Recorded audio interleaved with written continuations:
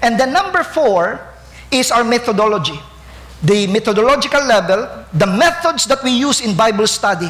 Now friends, we need to realize that not all Bible study methods are created equal. You know, bawat method, meron niyang sariling presupposition, meron niyang sariling bias. Alright?